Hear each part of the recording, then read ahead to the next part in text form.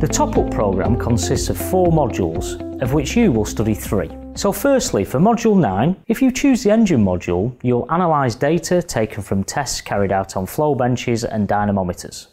You'll then use this data to fully validate your complex engine simulation models.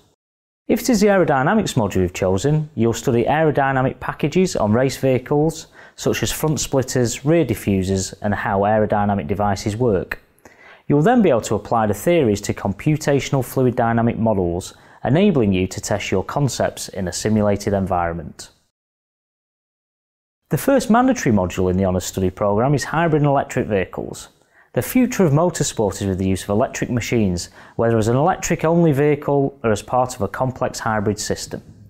The purpose behind all students sitting this module is whether you decide to be an aerodynamicist or engine design engineer, you'll need to understand either cooling issues and flow, packaging constraints or power deployment.